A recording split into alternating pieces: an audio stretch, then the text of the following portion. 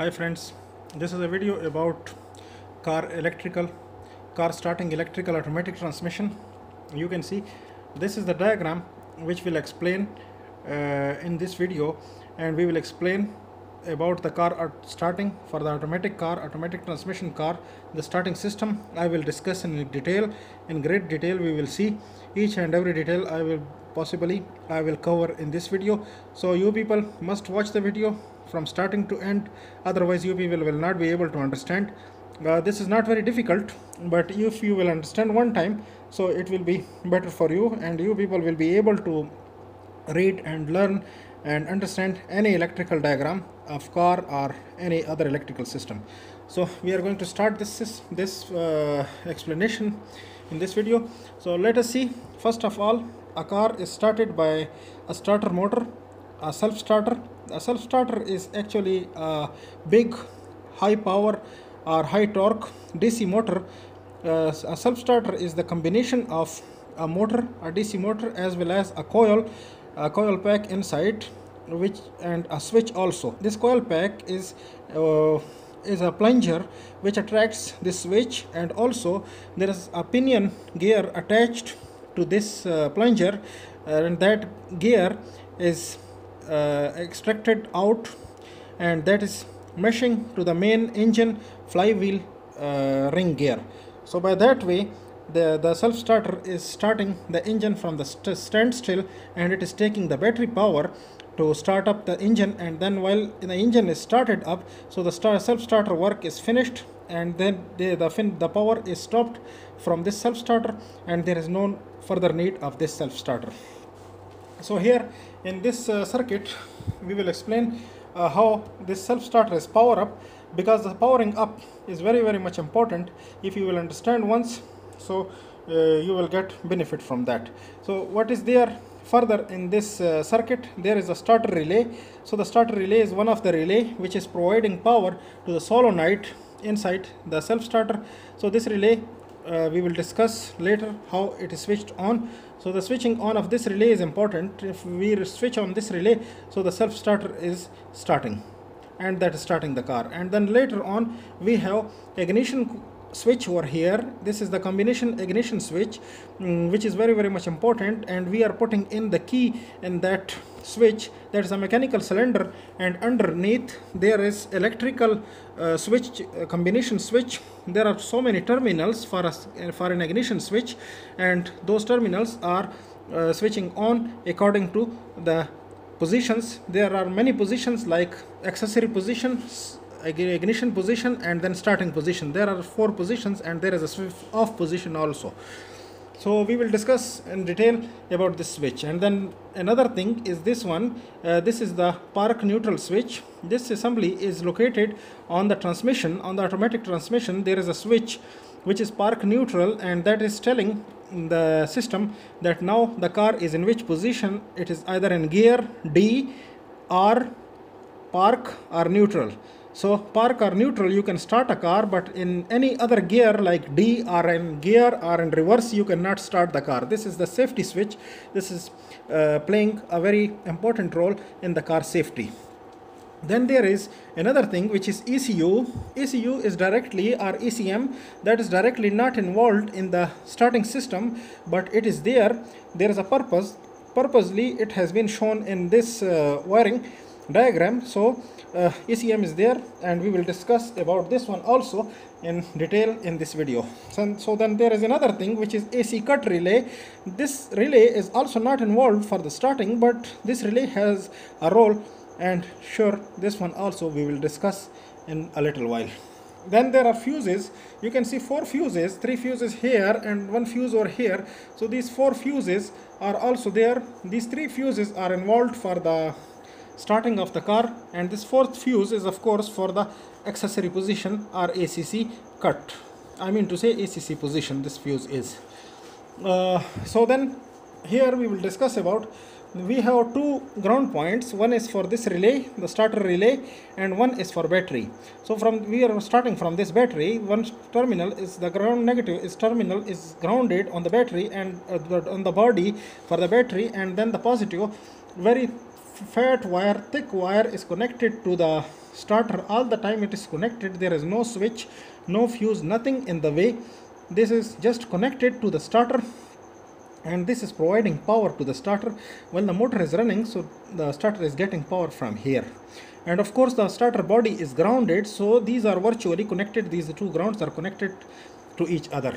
And then there is another small connection, this blue wire. You can see the wiring color is not important here, just understand the purpose, I mean to say the presence of the wires, but don't remember the colors, because colors is only for understanding purpose, and this is not for the memory or something you are relying on. So this small connection is connected to the relay contact here. This normally open contact is, this wire is connected.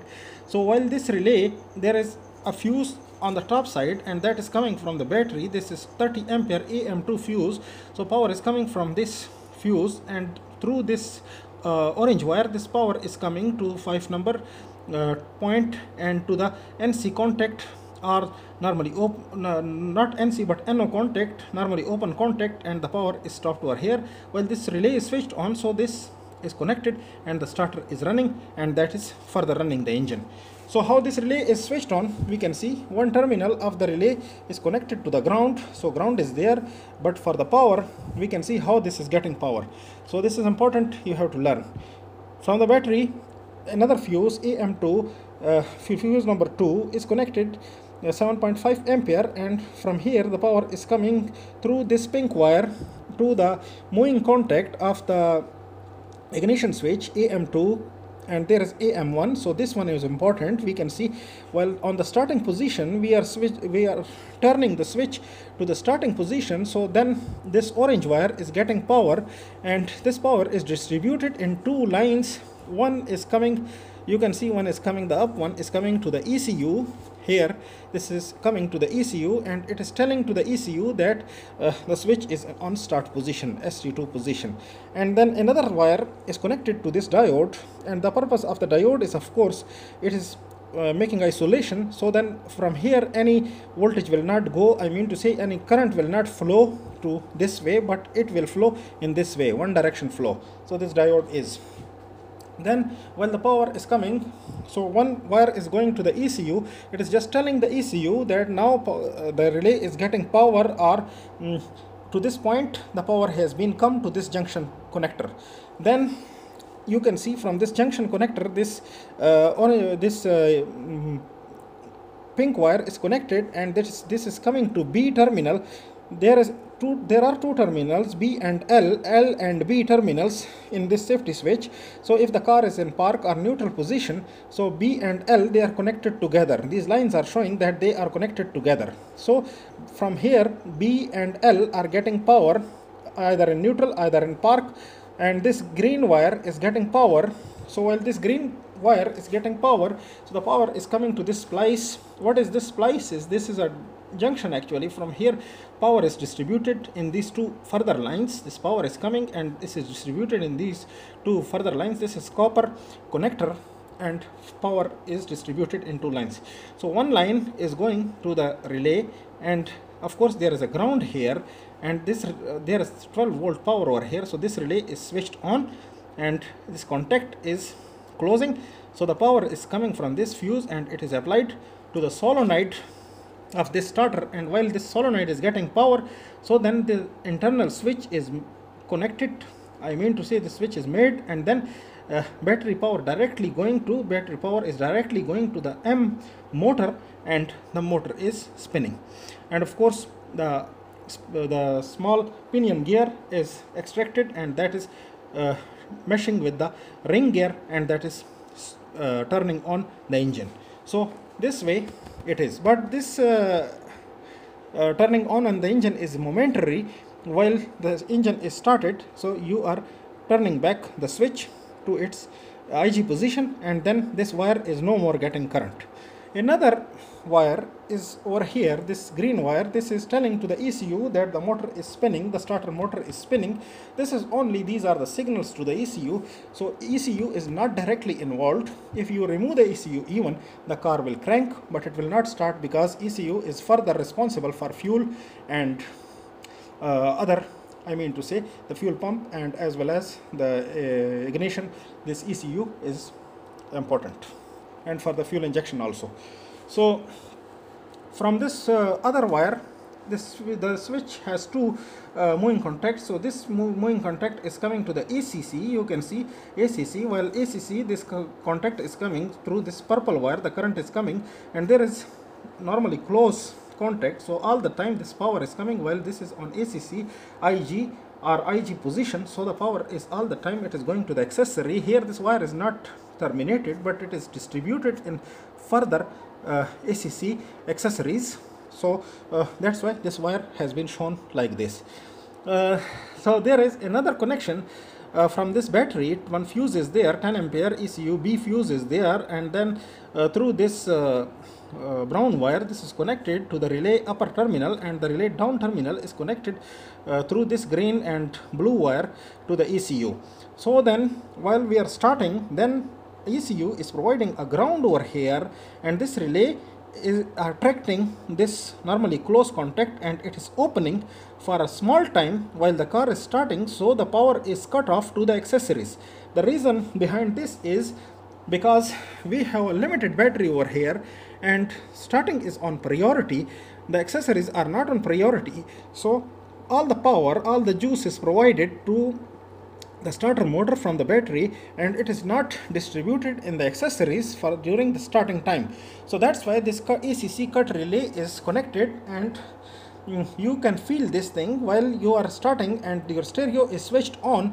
You are starting your car, so you can feel a small pause or a small switching off of your stereo.